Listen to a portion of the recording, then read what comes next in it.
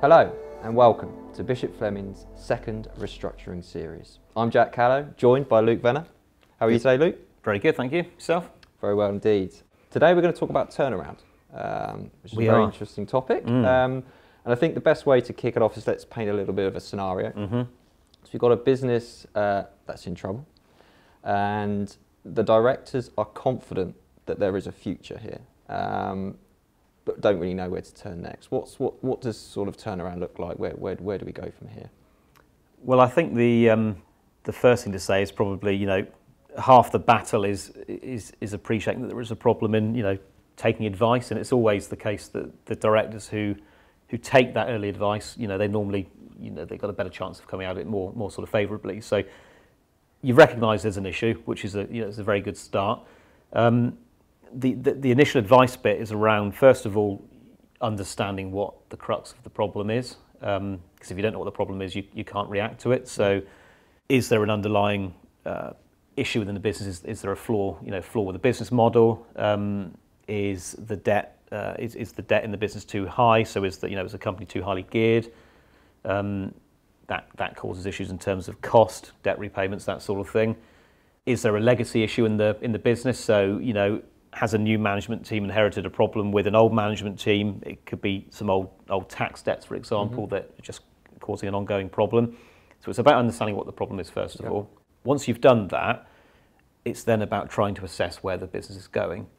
So coming back to the model, the business model point, are we happy that there's a sound business model? Do we have a business plan in place to ensure that the business is going in the right direction? Almost giving it a purpose to bother with the turnaround, in effect. Exactly. Exactly. It's about trying to understand why that turnaround's going to, why and how sort of thing. It's about understanding the numbers, because lots of companies that we deal with haven't got sound forecasts in place. So the directors, they think that there's a business there, but they don't appreciate, how cash is going to change going forward. So it's about getting under the skin of the numbers and coming up with some forecasts. Those forecasts might demonstrate that the company needs injections of cash, so then you can react accordingly. But it's all about making sure that it's moving forward on the right trajectory. Okay, so we've got a business with full marks for spotting the problem in the first place. I love that. We need to identify the problem. We need to look at the purpose, where's it going, where's it moving forward. What does the actual process look, what's the next step in terms of actually achieving the goal of getting it back to where it needs to be in terms of business performance? Okay, so turnaround will probably fall into one of two camps, and it will very much depend on the severity of the problem. So option A, which I think we all agree is the better option, is about what input can we provide to the existing company to ensure that the existing company can avoid an insolvency, because that's ultimately always has to be the end goal. It's about what input we can provide and other people can provide to a business to make sure that it can continue to trade and hopefully improve its performance. So it will be looking at the costs within the business. Are there areas of cost that we can cut, for example, to make it more lean, more efficient? Looking at revenue, are there other opportunities in different markets? Do you want to be trading with different customers?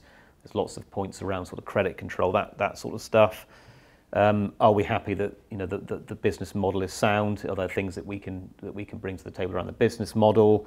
It might be that debt restructuring that we look at separately in a different video, that might help to again improve performance in the form of lower debt repayments.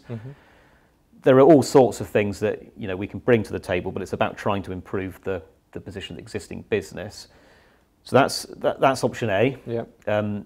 Sometimes it's possible, sometimes it isn't. Again, coming back to the severity point, it will sometimes be the case that you've got a company that, we're all in agreement, it's got a future, but the debt is just hampering the company, and it just can't sort of trade its way out of its difficulties.